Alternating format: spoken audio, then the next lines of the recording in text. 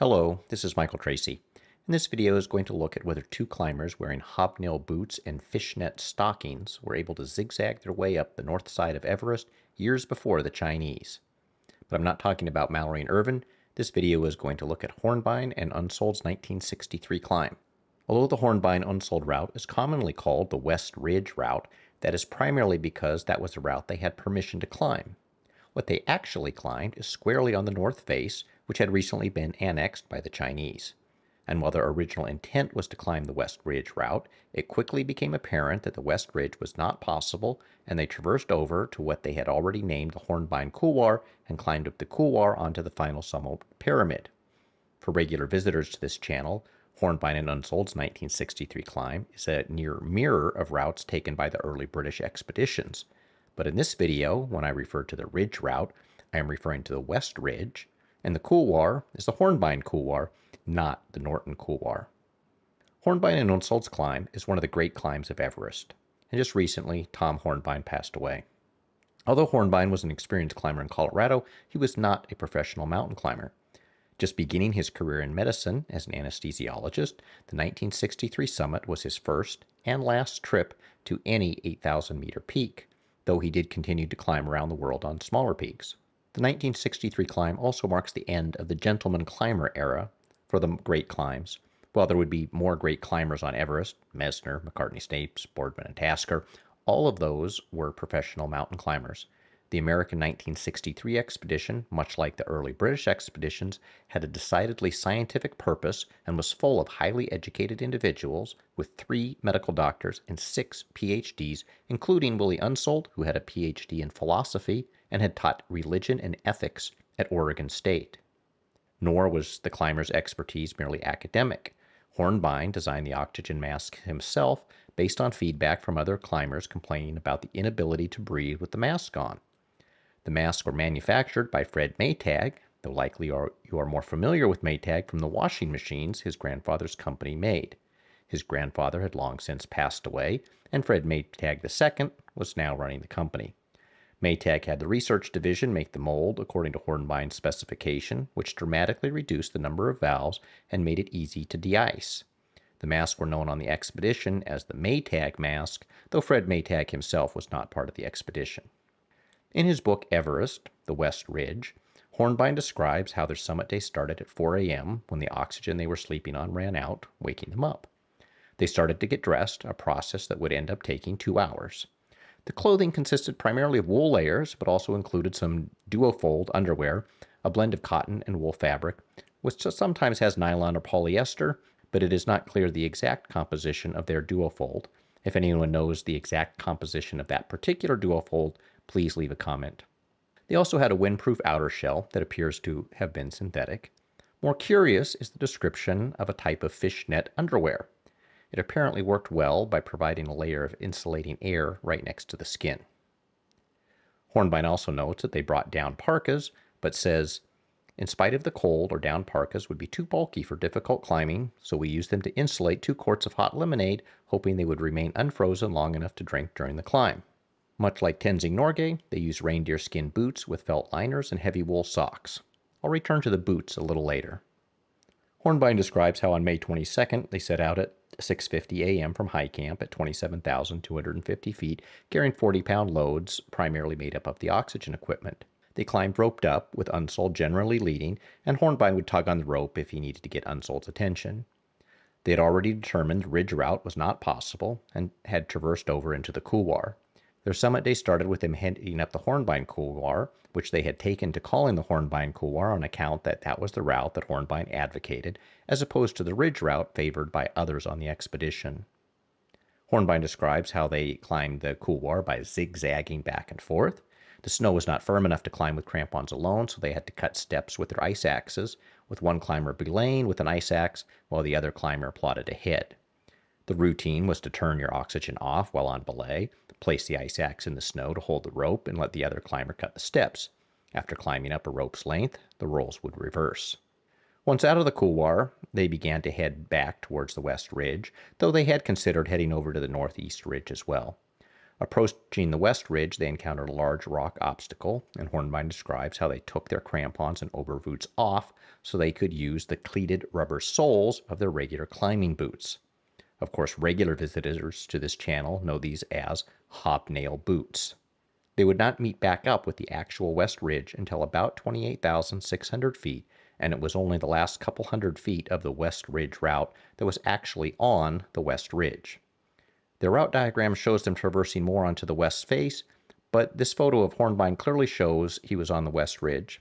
The route drawing also has a couple other simplifications, and the route I have put together for this video more closely matches the written descriptions and photographs. But looking at that photo, the final part of the west ridge was not a cakewalk either, and it would have been much easier to traverse over and finish on the northeast ridge as Messner would do 17 years later. You would definitely want hobnail boots for that section. After a total of 11 hours and 25 minutes of climbing, they reached the summit for a vertical ascent rate of 156 vertical feet per hour. Upon reaching the summit, they found the United States flag placed there by Jim Whittaker earlier that month. With fading light, they realized that there was no way they could descend the difficult route they had just climbed, and so they decided to descend the southeast ridge route. But with a summit time of 6:15 p.m., their problems had only begun. By 7:30, it was dark, and although they had brought flashlights, with the cold, their batteries died in short time, and they were faced with the worst decision you ever have to make on Everest, whether to bivouac. They met up with two other members of the expedition who had summited via the southeast ridge route and would be able to guide them back into camp, but both of those members were also exhausted. In his pack, Hornbein had brought a camera, a radio, flashlight, and various mementos. However, the one thing he forgot to bring was a copy of the Thoughts of Chairman Mao. Although the Chinese claim in 1960 to have been able to descend from the summit entirely at night with no moon, much like in 1960, there was no moon. With dead flashlights, no moon, and no copy of Mao's book, they could not descend. At that point, they took out the down parkas, the lemonade had long since frozen, put on the down parkas, and found a pocket of snow to curl up in together to wait for the dawn. Hornbein writes, "Yet for me, survival was hardly a conscious thought. Nothing to plan, nothing to push for, nothing to do but shiver and wait for the sun to rise. I floated in a dreamlike eternity, devoid of plans, fears, regrets." Of course, the sun did rise, and the four headed down the mountain.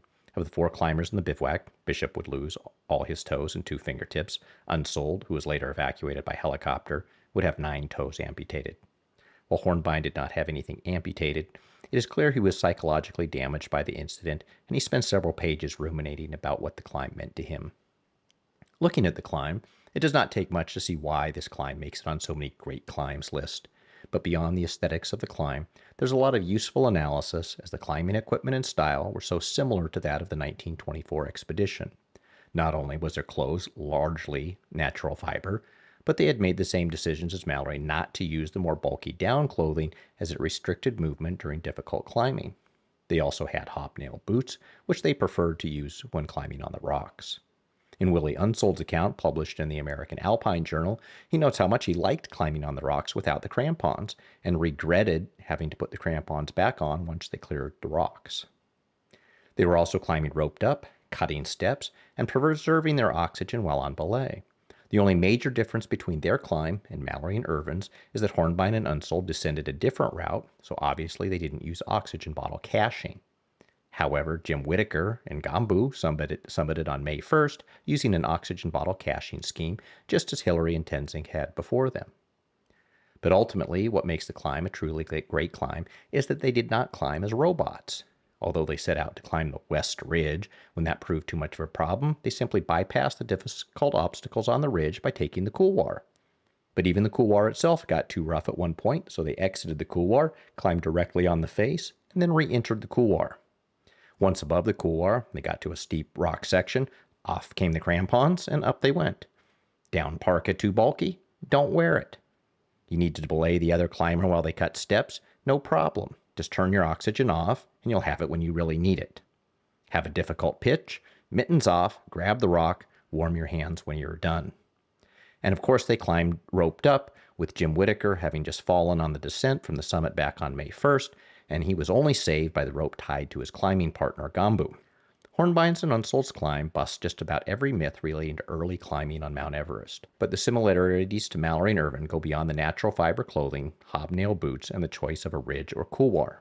Their climb times, descent times, amount of oxygen, weight of oxygen equipment, and the ability to deviate from a route all shed light on how real mountaineers climb a mountain.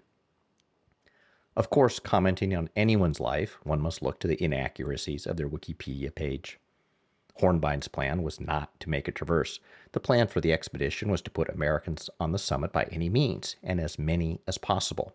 Although Wikipedia cites Walt Unsworth's book, Everest, The Mountaineering History, that book actually says the exact opposite of the Wikipedia page.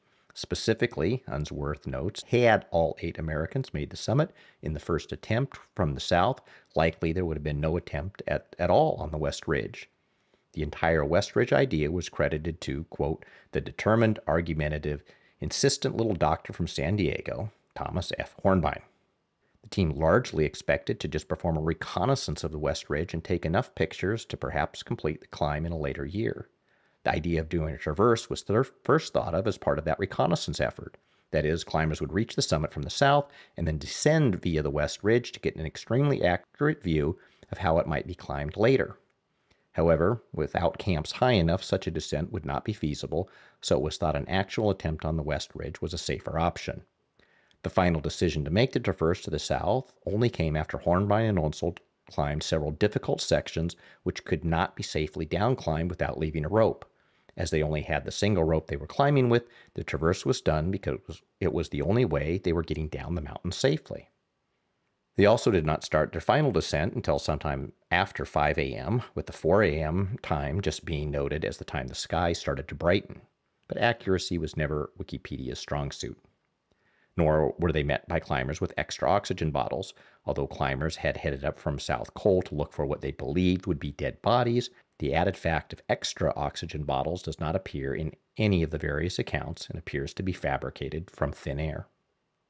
As with everything on Everest, nothing is what it seems. The climb on the West Ridge did not actually climb the West Ridge, and as political as the American 1963 expedition was, the lasting legacy of the climb remains more political than any other climb, as it puts the Americans as the first summiters from the north who lived to tell the tale, all 12 years before the Chinese would reach the actual summit of their own mountain. 60 years after Hornbein and Unsoeld plodded up the north face, the legacy of their climb is still visible in the great extent the Chinese go to prop up the 1960 expedition as being a success. But until China releases the summit rocks allegedly collected from the summit in 1960, credit for the first successful round trip from the north goes to Hornbein and Unsoeld. The Chinese themselves attempted the West Ridge in 1965, with their high point being here. But all of that is just the politics of Everest. What did the climb mean to Tom Hornbein? He doesn't exactly say in his book. He writes about some of his feelings, but ultimately I think the meaning for him is best summed up in this picture, drawn by one of his children. And that is why he never did anything like it again.